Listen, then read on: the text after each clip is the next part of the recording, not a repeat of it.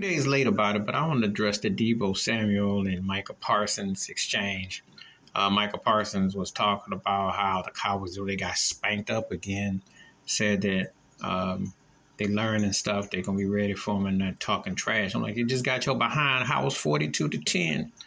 Deebo Samuel says, just chill, because you don't want to face us again. It could be worse next time.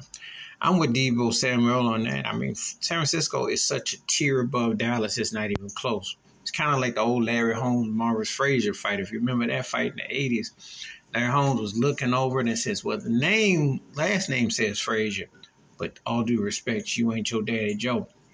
And you can't be no man beat up on no boys. Cowboys was so badly beat.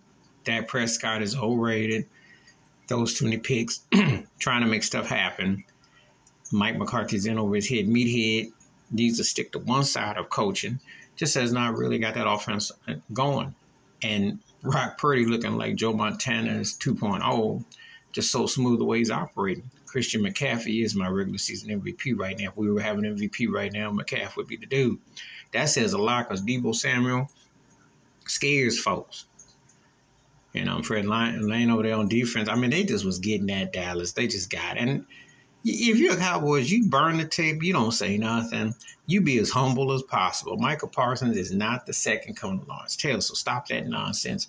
And Dallas defense ain't special because if they can't simplify the game, there ain't much to them. So Deebo Samuel definitely got him where it counts. Please like, subscribe, go on thoughts, comments, and I do respond. Thank you. Wash your hands. Keep your mind clear. Watch out for another and share the video if you like my piece.